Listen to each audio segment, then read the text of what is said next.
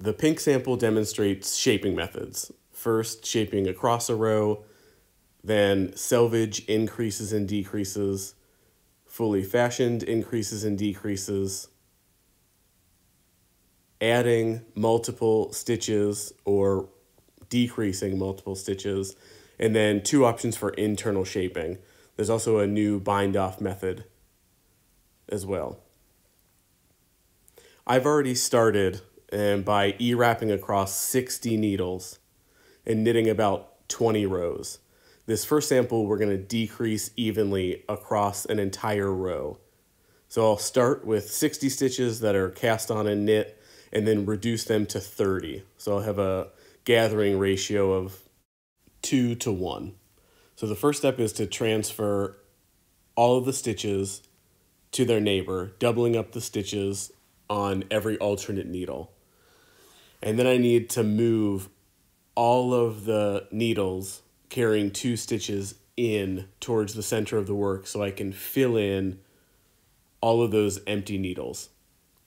This takes a bit of time, but it'll get there. In the sample in class, the one on the wall and then this one I'm working here, my gathering ratio is 2 to 1, but there is another sample posted on the wall that's 3 to 1, and you can see, I think quite clearly, the pretty big difference in the flounce that's produced when reducing a larger number of stitches to a smaller number of stitches. So here, everything is moved in towards the center, so I've done this on the left-hand side, and then I'll repeat that process on the right-hand side until all of those empty needles have been pushed out towards the left and the right. So you can see here, this is where I started, 30 left and 30 right, and I've decreased everything in to 15 left and 15 right. After I've knit a few rows, you can see the decrease in action. Next, we'll move on to selvage decreases, which are worked quite simply. To decrease in the selvage, move the selvage stitch in 1 stitch towards the center of the work. You can work this decrease on both sides regardless of the position of the carriage. Just make sure you push the now empty needles back out of work, otherwise they'll pick up a float or a loop and then negate the decrease. Selvage edge decreases can make seaming a bit more difficult because we're muddying the selvage edge a bit because that's where the decrease is taking place. The fully fashioned decrease, which we'll get to in a minute, is most often, but not in every instance, a better option. So here you can see this decrease has created a slope in the work, and then we'll move on to the simple or selvage increase. So what's a little bit different here is that you can only work this increase on the carriage side of the work. So to work the simple or selvage increase, pull a needle to working position on the carriage side of the work and knit across.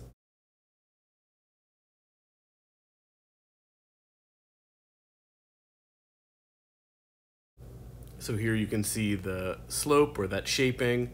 This method does result in some large loops on the selvage edge, which typically isn't too terribly desirable.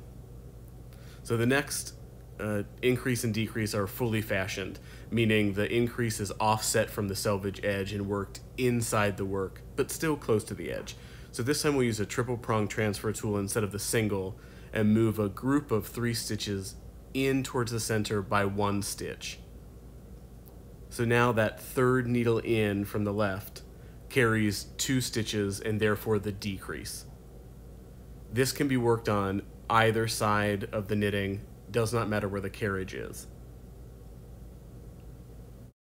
Because we're offsetting the decrease from the selvage edge, it'll make seaming much easier because those 2 edge columns will remain uninterrupted by a decrease. So if you look at the sample on the wall, you'll see 2 columns of stitches that are straight in a sense. And that fully fashioned mark appear in the 3rd column.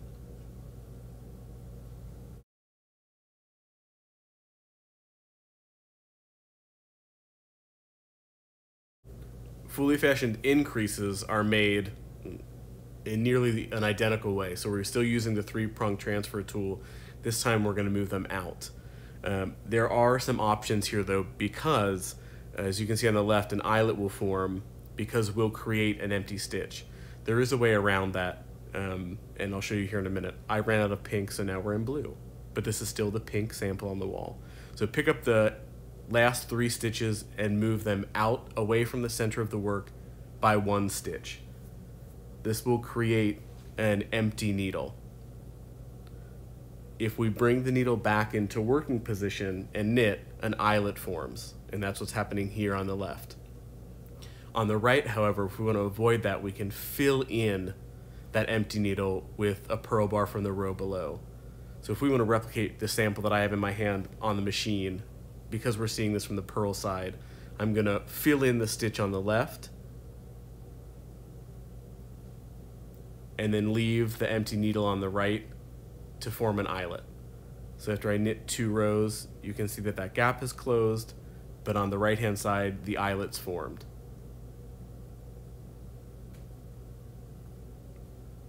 So again, I'll move 3 stitches out away from the center of the work, and then I'm going to pick up the purl bar from adjacent stitch in the row below and hang that on the empty needle. On the right hand side, I'll permit an eyelet to form, but in order for an eyelet to form, that needle has to come back into working position. Knit 2 rows.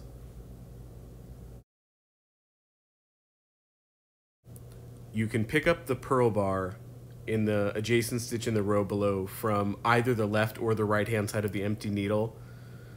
Doesn't make a significant impact on how this looks from the knit side of the work, but be consistent. Always pick it up from the left or always pick it up from the right.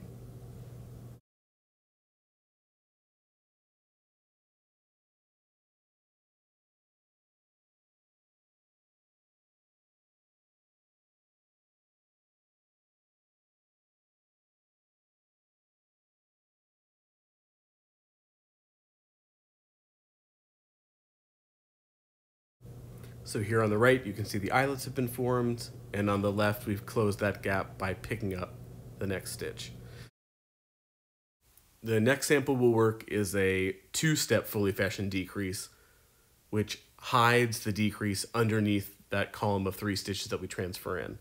So to hide it, I need to move the 4th stitch in out to the 3rd, and then move this group of 3 in 1.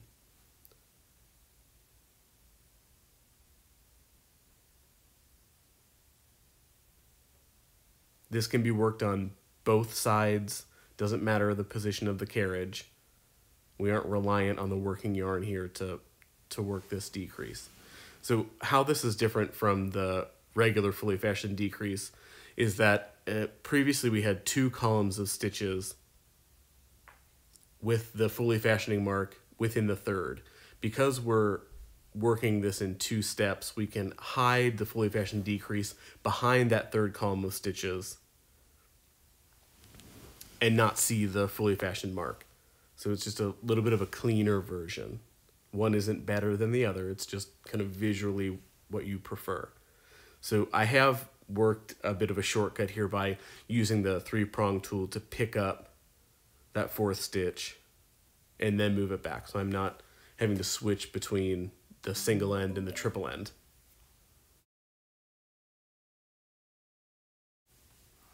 So here you can see that 2nd stitch behind the 3rd. And in knitting on the machine, whatever stitch is down first or closest to the gate pegs or the needle bed is what we'll see on the knit side. So this is how we're able to hide the decrease behind this group of 3 stitches.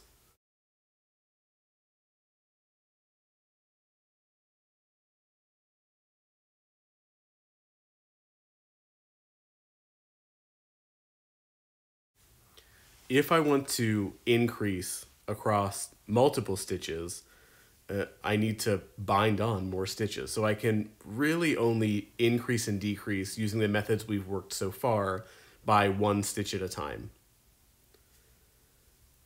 If you need more than 1, you have to cast on across new needles. Because we need the working yarn to cast on, this can only ever be achieved on the carriage side of the work. You can work any cast on method you want. Here I'm using E-wrap, but on the carriage side, I'll pull 5 new needles to work, E-wrap across those needles, and then knit 1 row.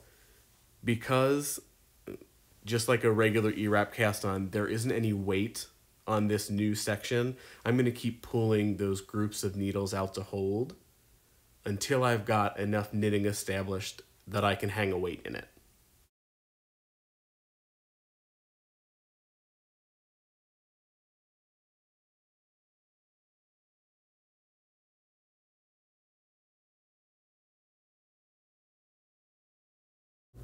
To decrease multiple stitches, I'm going to bind off the number of stitches I want to decrease. So again, I need the working yarn to achieve most of the bind off methods that we use. So this can only occur on the carriage side of the work. I'm going to use the around the gate peg bind off method with the transfer tool that we worked, I think at the end of the orange sample, to bind off the edgemost 5 stitches.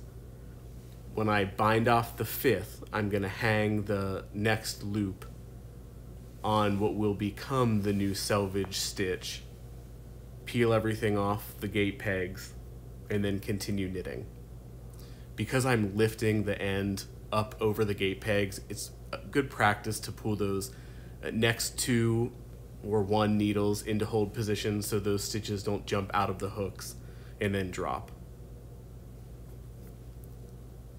This multiple stitch decrease is probably most frequently found at like the top of a side seam at the underarm before you start the armhole shaping.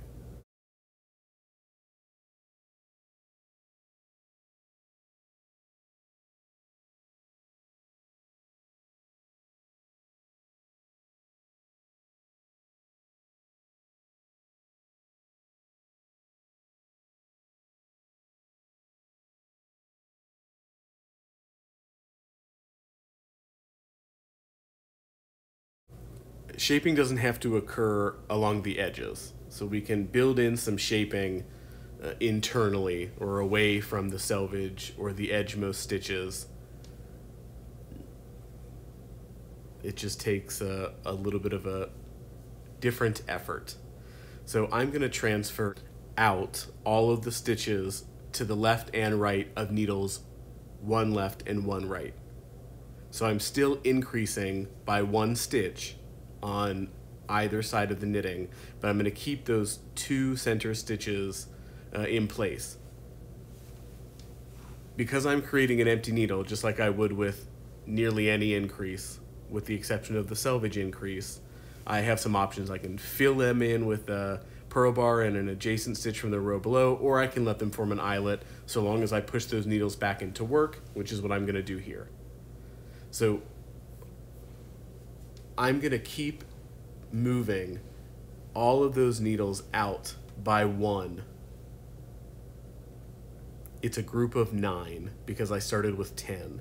And this is going to increase the stitches that I leave alone in the center, but also offset the eyelet by 1 stitch each time. So it'll create that V shape you can see in the sample on the wall.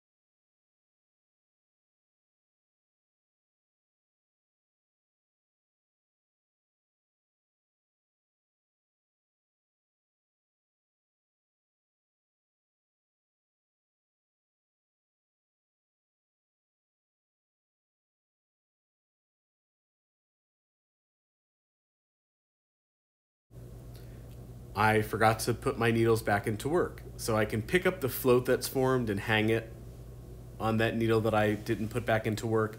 It is going to make a slightly smaller eyelet because the float length is shorter when it skips the needle versus laying something in the hook. But will work in this purpose, prevents me from having to rip back a row in this sample that is really just to demonstrate technique.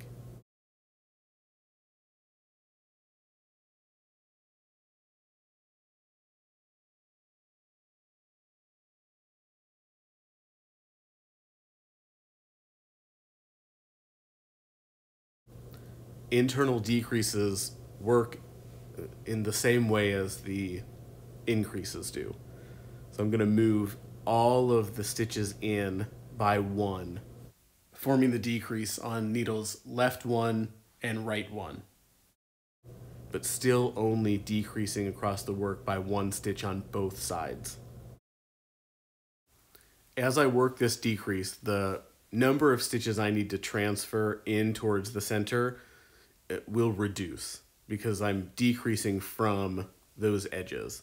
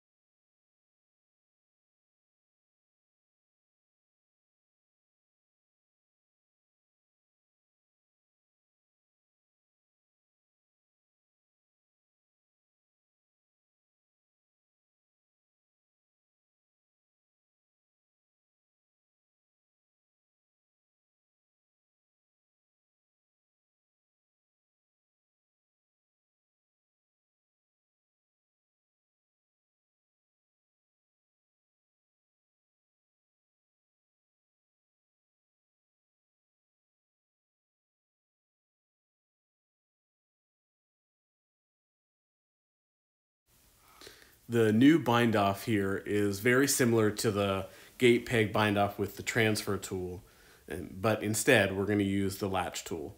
So the first step is to draw all the needles to hold position, and I'm going to use my left hand to do two things. One, it's going to tension the yarn, and then the other, it's going to draw the needle back. So because I'm using the latch tool, I can't push the needle in with the tool. There's a hole in it. So I have to use my hand that's tensioning the yarn to draw the needle butt back once I connect the hook of the needle to the hook of the latch tool.